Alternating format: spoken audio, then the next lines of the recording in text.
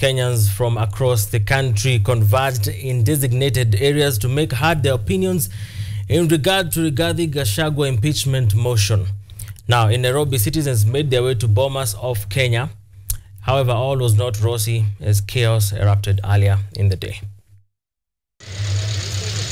Today, members of the public were given the opportunity to express their views on the motion to impeach the Deputy President Rigathi Gachagua from office.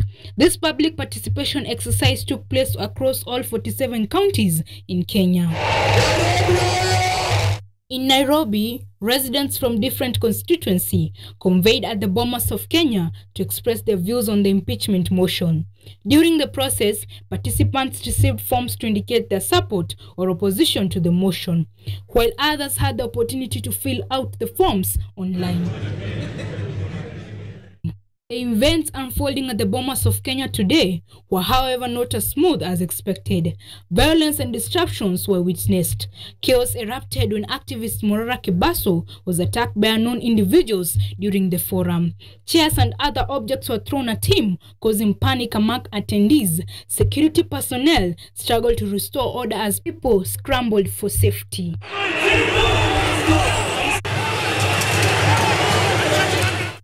Despite the disorder, the forum provided Nairobi residents with a platform to share their perspectives on the motion, with some supporting the impeachment of the deputy president and others opposing, offering diverse viewpoints.